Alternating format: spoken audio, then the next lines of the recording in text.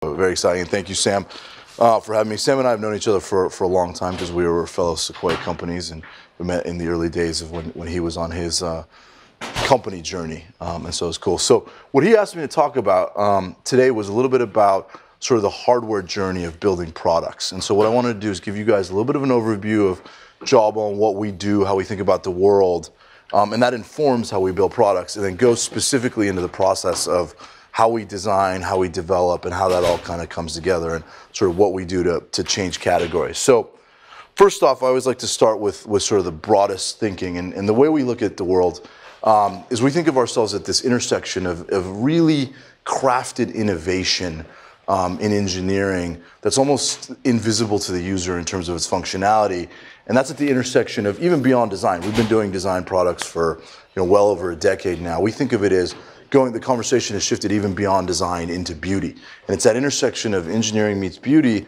and the whole point is to help people with a better life with technology. And largely speaking, we do play in this world of what everyone's talking about now is the Internet of Things. We were there much longer before there was such a moniker. And the way we think about that is it's smart devices that have computing power and connectivity with sensors in them that are measuring all kinds of things. They're wirelessly connected and they're all talking to you. And we started on this journey really, really early, right actually out of engineering school here. And we were developing core technology. We decided to build consumer products around that. Our first consumer product was the headset. We sort of created a headset that became a wearable computer. It was the first Jawbone headset.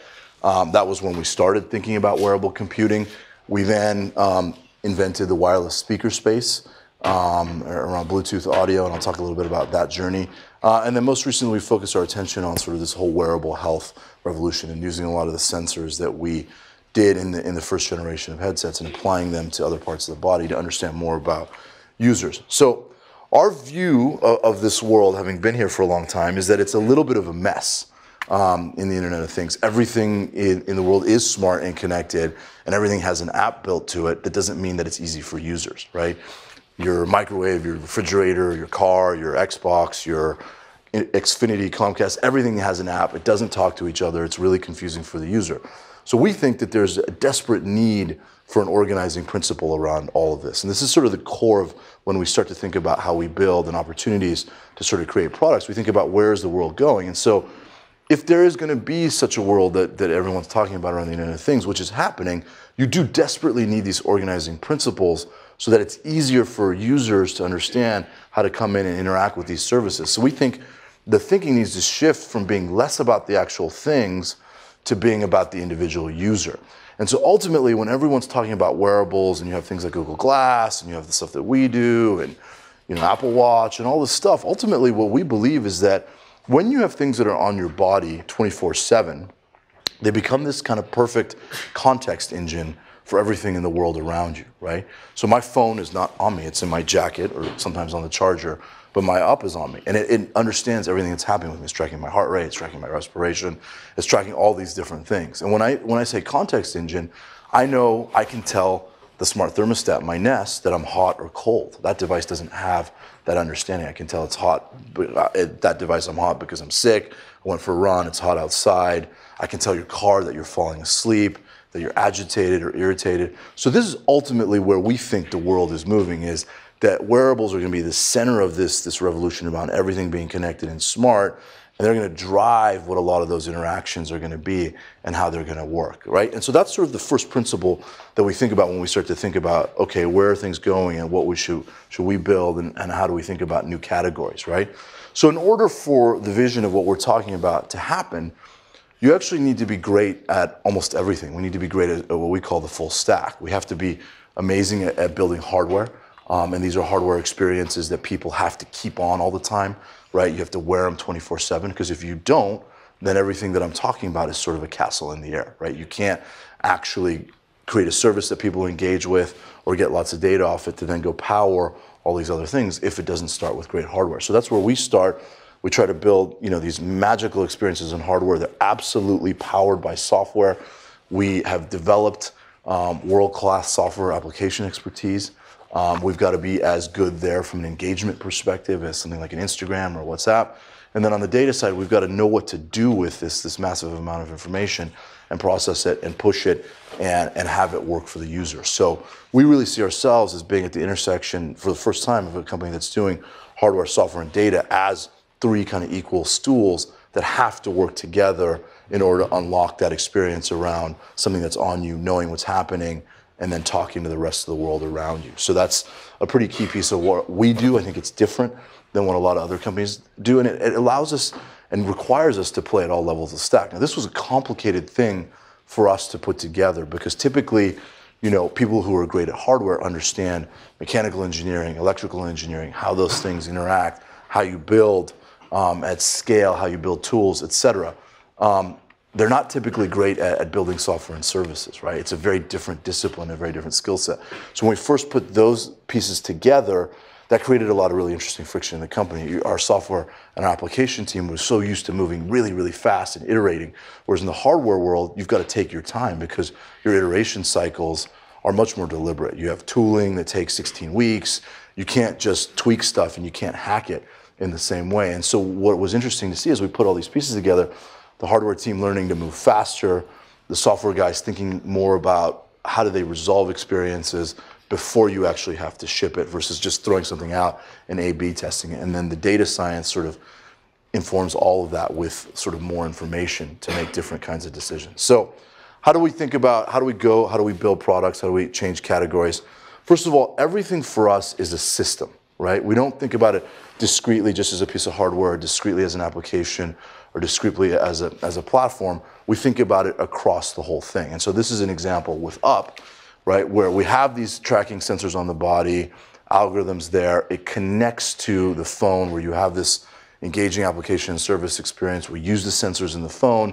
That talks to a lot of stuff that we're doing in the cloud where we're taking all that information, driving insight on it, and then we have a huge platform of thousands of developers where they have thousands of apps that then plug in and also create more experiences. And so we think about it across the whole spectrum. And I'll come back to this system think in a second.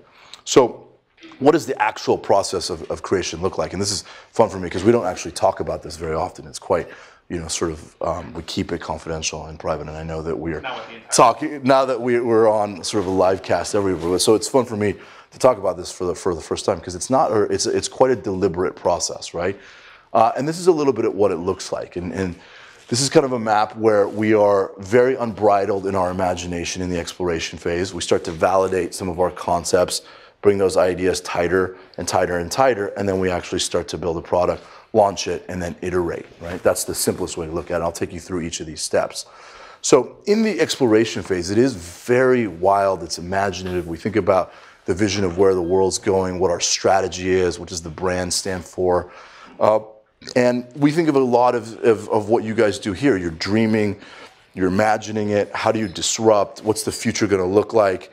Right? It is a little bit science project-y sometimes, and we talk about it in that way, right? And we do build from inspiration and insight, and it's sort of raw creativity. And we want to create, and we try to create a form where that's okay, because a lot of times in companies that gets lost.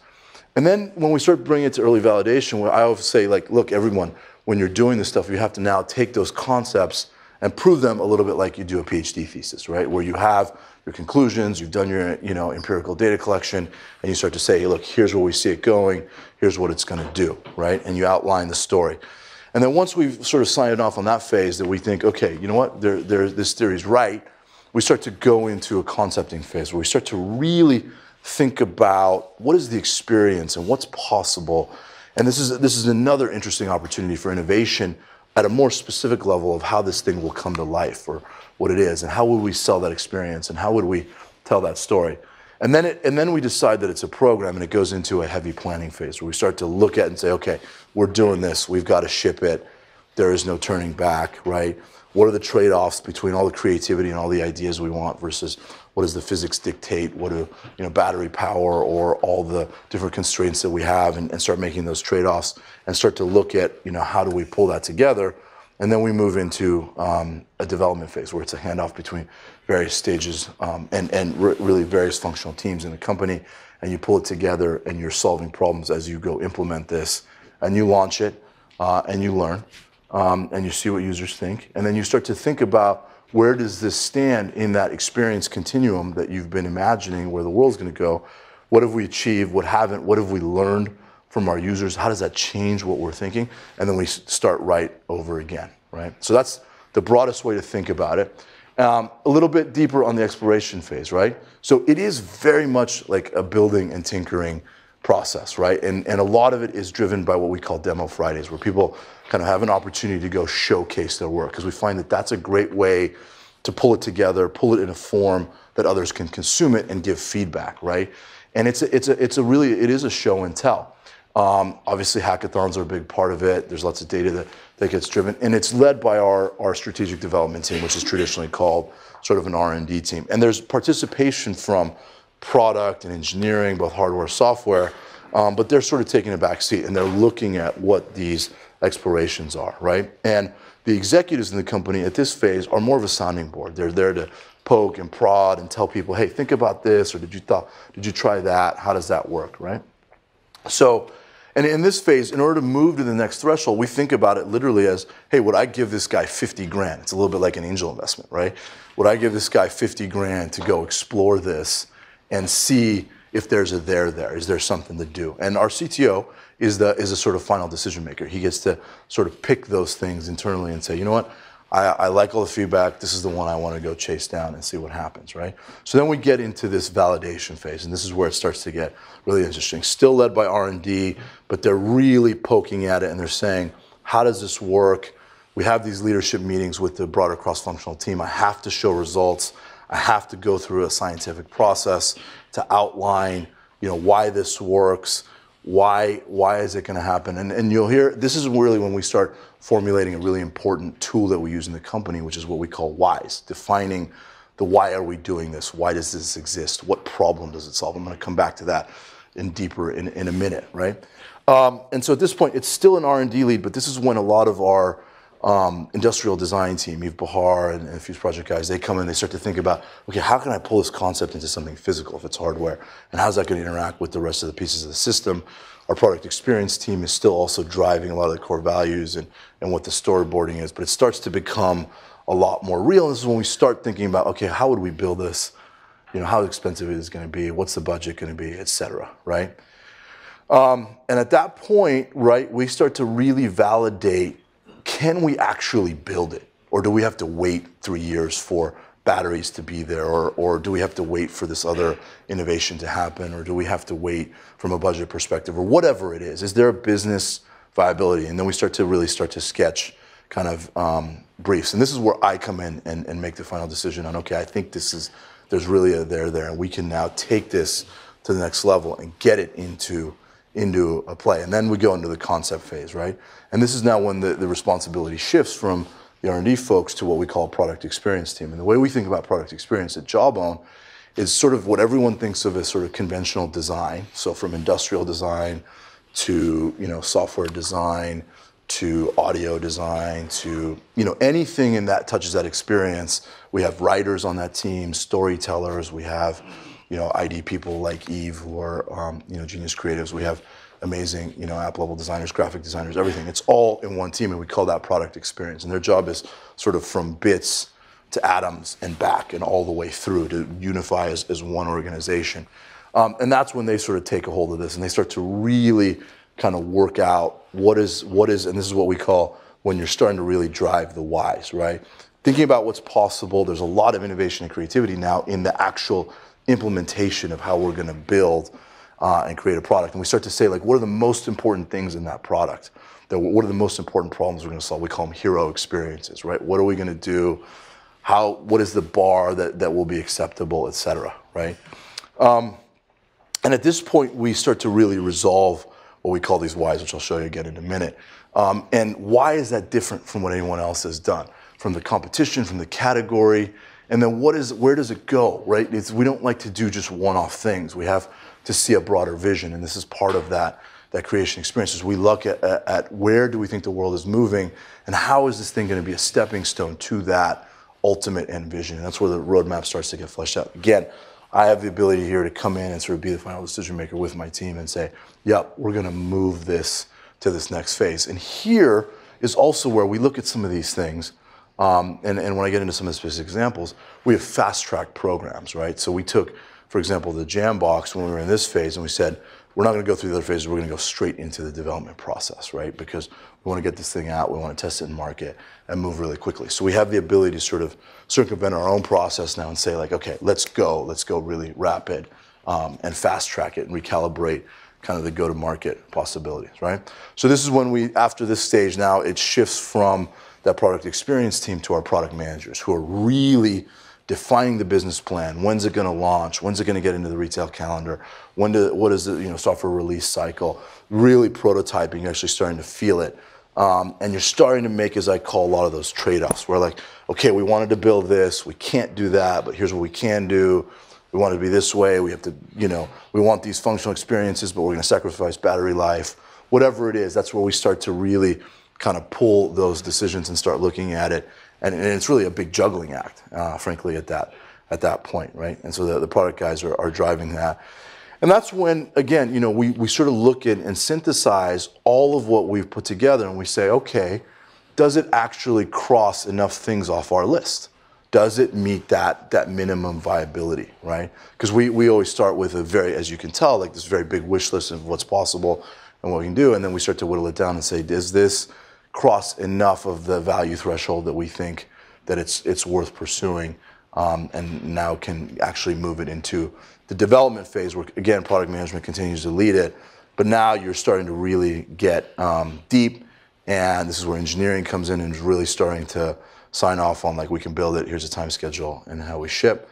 And then again, the product team is looking at how should we go deeper on this, how can we increase engagement, what are the little innovations, what are the tuning, what are all the things that we need to do to sort of make that. One of the things that we've been fortunate to have is a lot of wonderful response to the products that we built. And we take a lot of care and time and detail really in sort of this development and concepting phase around little details that create these magical experiences. So for example, when we turn on a Jambox, we have this pretty cool sound design that goes whoa, whoa, and that took months to come up with the right audio tuning. We work with a lot of different choreographers to create that sound, but every time someone turns it on, I see them smile and they laugh. The feel of the rubber, prototyping.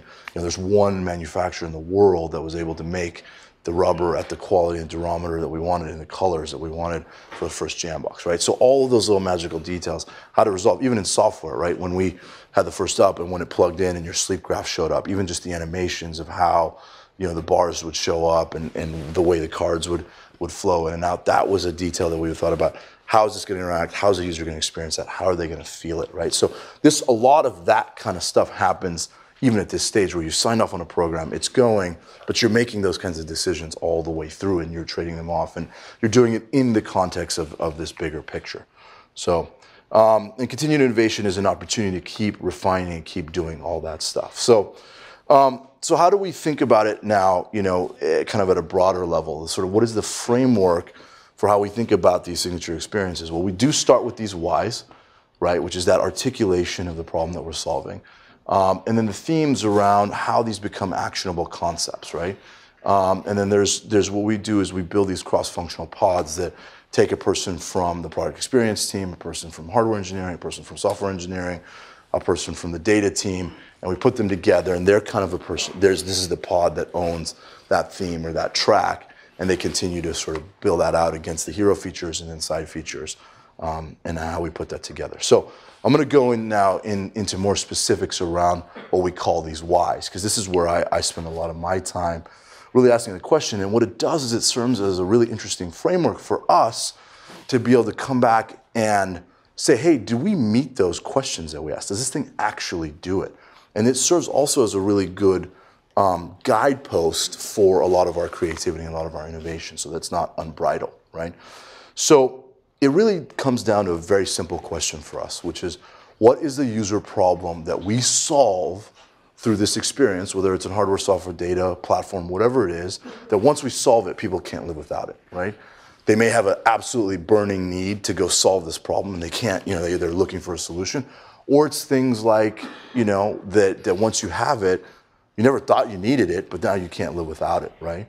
And again, the Jambox is a great example of that. We did, we talked to some people when we were thinking about making that product, and it was interesting because, little story for you guys, When we launched the Jambox in the fall of 2010, the market for wireless speakers as a percentage of the overall speaker market was 0%, right? 0%. Last Christmas, which was Christmas of 2013, it was 78% of the market, right? And so in a few years, we were able to transform this entire industry that had been around since the 50s and 60s, turn it on its head.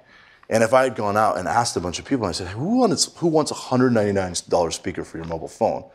I guarantee you that in that focus group, 0% of those people would have said that I want that thing, or I need it, or that I'd be willing to pay for it. But yet when we did it, it transformed an industry, right? And so and this is where these whys become super important, is just really focusing in on what you're doing, right? And I'll go through one example in the audio space, which is the Jambox example in audio, and then I'll take you through a little bit of how we did it in UP, in particular UP 24. But it starts with what we call kind of our category strategy, and this is the sort of experience framework, right?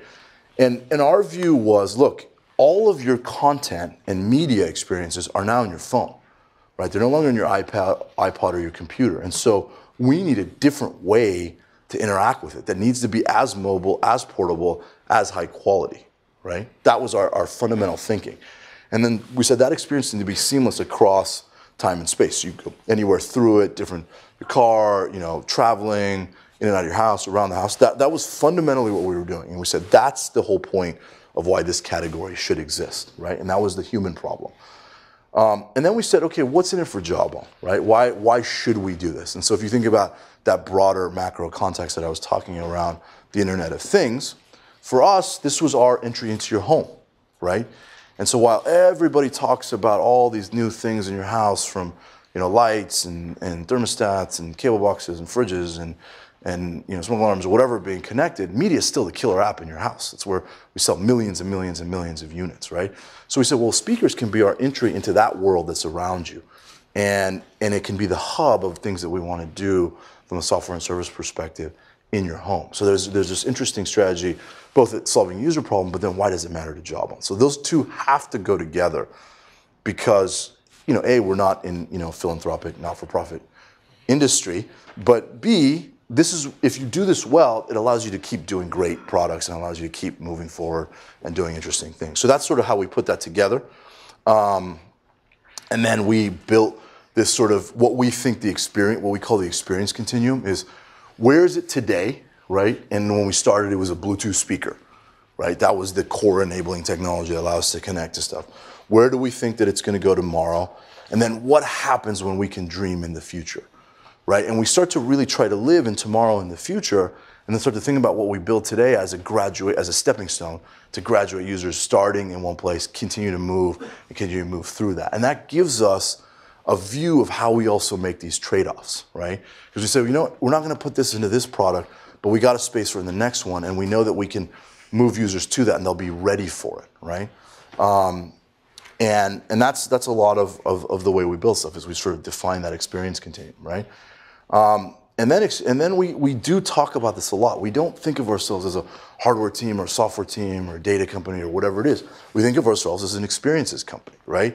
It's not just about that physical device or the feature, the object. It's about the system. It's about how the pieces come together. And so when we start to define these whys, they become the problem statement. And we say, okay, how do we use a piece of hardware? How do we use a service in the cloud? How do we use an application, a sound, a button, to solve this user experience problem that we have? And what's the right distribution across that system of where you should attack the problem, right? And where do we need to innovate and where do we need to pull it together? So that's a big, big, big part of the thinking that helps us do it, right? And, it's when we think about these hero experiences, right, we say it's really around the context of why it's magical to the user, right? And then, like I said, the system is a flagship. And then it has to go to a level of emotional connection, right? Where you feel without it, you're lost. Like, I'm going to go back home and get it if I don't have it, right? And so those are the kind of principles that govern all these things. And we have to keep asking ourselves those questions. Is it doing that? So we pull this all together in experience framework. This becomes essentially a brief for your engineering team and your design team and all the people that work on this in the company, that they can go back to and say, what are we doing and why are we doing it? And how does that work? And then how do we create against that, right? And then we have a sort of whole process. Blueberry is one of the internal code names. But the user experience process starts with a bit of research. So we do actually listen to users and talk to them, but we talk to them in a very specific way. Start looking for those key insights. We concept it, and then we start to build, right? And this is why we go define those lists of consumer problems, the principles, how do we think about approaching that, what are the solutions, and then what's required in the product to make that happen. Sam? Could you talk about how you balance the fact that a user would never have told you they wanted to pay $200 for a wireless speaker with user research at the front of this process? Yeah. Well, there's a lot of layers to user research, right? So what we look at, that's a great question. So there's you guys probably aren't familiar enough with this yet, but there are sort of standard tools for what people do in focus grouping, where they say, would you try this? Would you do it? Would you pay this? Do you want this feature? Do you not want that feature? What do you care about? That's one way to do it. And what you don't usually get there is really great answers. We ask different kinds of questions. We say, how much music do you listen to when you are with other people? How do you play that music? Do you listen to it on headphones, or do you listen off the speakers on your phone? Okay. How often are you with other people? How often do you want a personalized experience? How often do you want to share? So we ask a lot of questions. We just ask different ones. And we don't ask them specific things about, do you want this or do you want that? We ask them, how do they behave? How do they live? And you say to them, hey, if you had something that allowed you to take, a great example is iPod. If you said to somebody, if you could put 1,000 songs in your pocket and take them anywhere, that's cool. Not, do you want a digital portable music player that, so again, it's at a price that was, more than your phone, right? So, you sort of have to separate what are questions that you can ask that are going to help make you smarter about your thesis versus trying to get somebody to validate it for you, right? And I think that's the real separation. No one's going to tell you what to build. If they do, then they should do it, right? And not you. And so you're the one who's making that decision. You've got the thesis. You've got the creative idea. You've got the innovation. You got to use these people to help you make it better and to refine your thinking. That's the difference. Make sense? Got it. Okay. So I'm going to switch over to some Up24, which is the product that we've had in the market, our wireless product for health tracking. And the whys of Up24 are really simple, right? Well, first of all, let me start with the whys for Up. The idea there was there's so much that we know about the world today through Twitter, Facebook, social media, access to the internet, Google, etc. But we know nothing about ourselves. We have no idea why some days I sleep 8 hours, I feel terrible. Some days I sleep 3, I feel awesome. Like I just have no idea, right? And so our thought was, could we take a lot of this sensor technology, help people understand more about themselves, and start to then make better decisions about how they live better? And so that was the first product. This was the second product where we said, okay, great. Now that we have wireless connectivity, it's not just about Bluetooth or wireless, it's about the fact that I can use that real-time flow of information to understand what's happening with me and go and take action on it, right? I can get the data in a more meaningful, relevant, contextually important way at the moment that it matters. I can also get back guidance in a structured way that can help me go do things. And I want that ongoing encouragement because everybody, knows that they want to be better, but they fall down or do whatever. And they want a fluid way to interact with this. So this is what we were sort of building in Up24, right? We had this very crisp set of 5 things that were the whys of why we're building this product and why we're doing it. And our point of view was that we had this sort of fundamental narrative going back to the experience framework where we said, everything we do in Up is about, helping people track and understand track themselves. It was understand, which is taking all that data and converting it into knowledge. And then the third part was act. So track, understand, and act. That is our narrative for everything we do in the kind of wearable health space, fundamentally. And it will be for the entirety of what we do. It's sort of help people get more information about themselves. Data is great, understanding is better, convert that into things that they can create real knowledge that they can then take action on. So anything that we can do to keep the device on, get more information, help them be engaged, and then find ways of guiding that behavior was really, really interesting. And this is the sort of framework for the system. And then you can start to think about, well, that designs how you build your data infrastructure, your insight system, how you process it, how you build the application experience that surfaces it.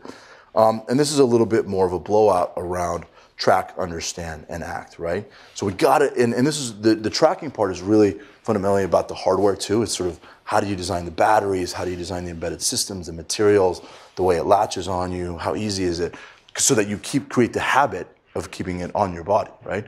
Then you got to take all that data, and it's not just visualization of information. Like, you know, if I told you guys' heart rate was 75, is that good or bad? Who knows the answer to that question? I don't. It depends, right, on what you're doing and who you are and what's happening. So just the data surfacing is not enough. You got to contextualize why that matters, turn it into action. And that's the third part, right, is action is key. So let me understand the data. Let me understand that when I work out at 4 o'clock, I get 4 more hours of deep sleep at night. That's awesome. So let me give a reminder at 4 o'clock to go work out or do whatever, right? And that's what we've built. And that's a lot of infrastructure to sort of create that experience. But that's how we build software. That's how we build hardware. That's how we build sort of the whole system. And then often we will talk about different kinds of users and what they care about, and what we think our user base is made of. And you know, who's more into weight loss, who wants this sort of social acceptance, who are people who are vain, that just want to look better. And want, it's true. So, you know, there's lots of different things, and there are people who have sort of medical reasons for they use our product, and we design different kinds of experiences, right? And we think about using the platforms like the phones in ways to push notifications and as part of the system think, right? We think of notifications as a tool for behavior change, right? And then we actually start to go map out these things. What is a smart action, right? Is it real time? Does it feel customizable? Does it feel progressive? Does it help me? Is it really tailored to me, right? And then for this particular type of user, we go out and storyboard. And then these storyboards go to our design engineering teams who work together, and they actually start to build off of this. And what this does for us is it creates a nice set of constraints. You know, my experience has been constraints are really great because they serve as opportunities to resolve, to refine, to simplify, and push you to find the right answer that it will solve a user problem in the simplest way, right? And so we create a lot of those constraints around what we're doing. This is the sort of storyboarding for, you know, getting someone to the goal and how they do it and what we use in real time. So and then we put in sort of the secondary experiences, right? Which is if we can do this and we can fit it in, it's not too cluttered or confusing, we'll put it in. So that's a little bit of a snapshot into how we build. And we have a few minutes left, so I'd love to answer any questions or. Yeah, the questions would be great. Yeah. We've got about 15 minutes. Go ahead. So let's say you have this product, right? You have all of these features that you want to do, right? All these things to satisfy, and you're about to enter the design process, right? How do you approach the whole problem, right? How do you break it down so that, okay, solve this and it's going to satisfy, you know, it's going to fix this problem, it's going to work this way, right? But then, like, because each design feature is not mutually exclusive, so how do you like approach it holistically while solving these problems? Can you repeat the question for the recording? Yeah, I mean, so I think the question was, when you have a number of different features and functions that you're trying to build, how do you look at it at a system level to understand, not within that one silo what the trade-offs are, but what the trade-offs are across the entire system? I think that's the answer to your question. You do exactly that. You don't think about it in one silo. You have to force a lot of, you know, when it's a small team, it's really easy because you guys are all sitting around a table, you're looking at each other, you're making those decisions in real time. As you get bigger in a larger company, you have to force a lot of communication where everyone's in a room and that person says, you know what, if you build, if you constrain me in this way, then I can't get the quality spec that you need me to make. And this guy is going to say, well, if you do that and you give me that much space, then I can't fit all the algorithms in at the battery performance that you want. And so when you start to look across the system, you start to see everyone has to share what their pains are, and they actually understand if I make this trade-off, it's going to affect me over here. And so you have to put them all together in a room and start hashing that. But what's on the board and on the walls and on everywhere is what are we trying to do? And does that trade-off still meet it? Right, across all those different silos, because everyone's thinking about the trade-offs in their bit and they know what they need to accomplish, right? But again, it's how does that affect the whole thing? We just went through this with Up3, which is a product we're shipping in a couple of weeks. That's sort of defined the next wave of what's happening in the wearable space on the health tracking side. We invented a totally new sensing system, right? There was raw science that had been developed that we productized really fast, and even just trade-offs on like what the electrode materials were had effects on reliability, sourcing, you know, signal performance, and it just, these guys weren't talking to each other. We had to get in a room, do daily calls for 3 hours where they're going through each of their things. It's tedious, but we're figuring it out and we knock it down. So it's when you're small, it's really easy because you just sort of all look at it, but you have to always have that definition of what you're trying to do across the system. And that's why a lot of what I was talking about was much higher level. What problem are we solving? Where does it go over time? And then how do all these pieces inform it? Go ahead. If a startup wants to build a system eventually, should it start focusing on one small thing, or should it start looking at the systems itself and how to build it all together? I think system think is it's a mindset, right? It's not actually a system, right? There are simple systems, there are complex ones. A plane is a very complex system. A car is a very complex system. There's other products we make that are much simpler. Phone is a complex system. An application you should think of as a system, right? And how all the pieces work together. Your storage, you know, the front end experience, what you're doing, the connectivity. That's all a system, right? And so that's more what we mean about system. Yes, for us, system is hardware, software, and data. But I think within even anything, there's always system think. And so it's more just thinking about how the trade-offs work across all the different pieces as they come together. Does that make sense? Yeah. Yeah. Go ahead. I have a question. What's the decision-making process between creating like related products in the same space? So like for fitness tracking, there's different versions of or for Jambox, there's different versions of Jambox. And, you know, what goes into that? We do have a grand unified theory at some point around how these experiences come together and what happens, and it touches a little bit that point that I was making to you around a context engine when you have things on your body that can make everything in the world around you smarter. Like if I know the emotional state of a user, I can tell Spotify what song it should play you on the Jambox, right? I can tell the TV that you didn't like that commercial, they should fast forward to the next one. Or I can tell you not to watch Game of Thrones on a Sunday night because you don't sleep well, right? So you start to see how, I'm serious, right? And so these pieces start to go together. And so we do think at that level, and then we start to say, what are the building blocks that get there? And how do we establish credibility? How do we establish a distribution system? How do we establish manufacturing scale? How do these pieces start to come together? So there is a grand unified vision for us. And we look at different categories, and different categories have different dynamics. They move at different paces. They have different replacement cycles. A great example of this right now is what's going on with iPad and iPhone. We're all very used to replacing our phones every single year. iPads are not following that same trajectory, right?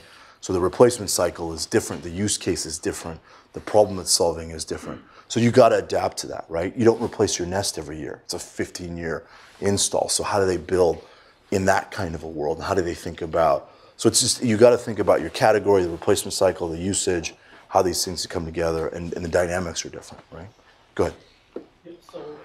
First of all, how you canvas this unique pattern of the job like in the PPT background in the first place, and you think it's a better design, you have this idea, or you think the functionality is more important? Which piece are you talking about? You're talking about the texture? Yeah, the texture, yeah. So it's unique texture it's like signature of every job product, right? Yeah, and a lot of that was developed by Eve and our design team and sort of coming up with a branded look so that you saw the icon and you knew what it was, right? Whether it's here or anything. So that was part of sort of our mission. We wanted to convey a certain emotional quality, et cetera. Some people like it, some people don't. That's sort of the nature of design. But that was all part of the same process, right?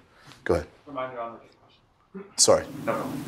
Yeah, so this is kind of building up one of the other questions, but when you iterate on a certain product, how does your process necessarily change, and how do you take into account information that you might have learned from, let's say, like 24 when you developed an 3? Like, how does the framework and the process change?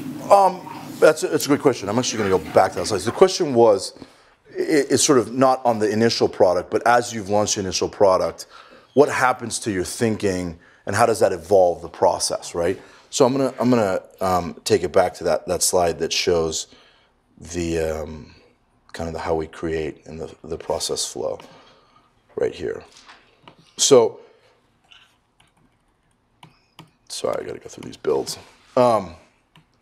So It's actually a great question. So this is, say this is you starting something totally new from scratch, and you come out here and you do all this stuff and you get it to here, and then you learn a lot. And in the first iteration of Up, in 2011, it broke. It didn't work, so we had to actually go back to the drawing board. And so what that did here is we actually ended up telling these guys a bunch of things that they should be thinking about and sort of unlocking a lot of problems we had to solve that they then started working on at a different pace. Because sometimes this will take years to come to fruition. We can dream a lot faster than what's possible, right? And so even at core technology levels, at sensor, batteries, chips, right? Processing, what we can do with storage, like all that kind of stuff. We'll say, well, you know what? If we have those are the problems that we're facing, what if we start running different parallel threads to go fix that? And so we'll start doing some work here. They'll look at it in different parts of the process. So there's room for innovation in all these different things. But we may see something here that we say, let's go straight into planning and development. We don't need to go all the way back, right? So we have the flexibility to sort of jump through and say, we don't need to do these things. We know that, like, it wasn't a big struggle for us to know to go from a solution that plugged in to go to wireless. Like, I wasn't concerned that we had to do a lot of concepting and validating. I knew that was going to work, right? So we can kind of skip through those steps if you know how to make those decisions. What this is more for us in a lot of ways is a way of kind of taking a lot of innovative spirit and creativity and giving it a very focused way to actually get out, right? And so that's the way we think about it. But we have the ability to sort of go back and forth and skip over steps as necessary. Go ahead. I'm just curious, how large is JobRun now in terms of the number of employees? And then as you add more employees, what were some of the kinks that you encountered of having, not just a group of 5, but more people working on one project and then everybody getting heard, or some of the organizational tools to facilitate that? Yeah. That's a great question. So the question is, how big are we? And then as we grew from few to many, how did it change our thinking around process and tools and how we kind of work together, right?